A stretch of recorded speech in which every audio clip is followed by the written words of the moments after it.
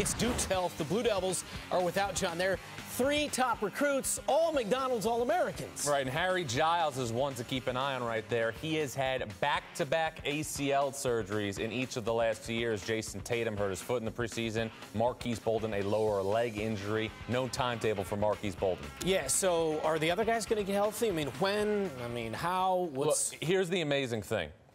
If Duke probably only added one of these players, they would still be the prohibitive favorite, in my opinion, to win a national championship. The guy of this trio that is the most important for Duke to get back in the lineup is Jason Tatum. Because when you look at Duke's program over the past couple of years, they have always had a skilled four-man that could provide mismatches. Justice Winslow, Brandon Ingram. I think if Duke just added Jason Tatum and we didn't see the other two guys, they'd still be the favorites to win the whole thing.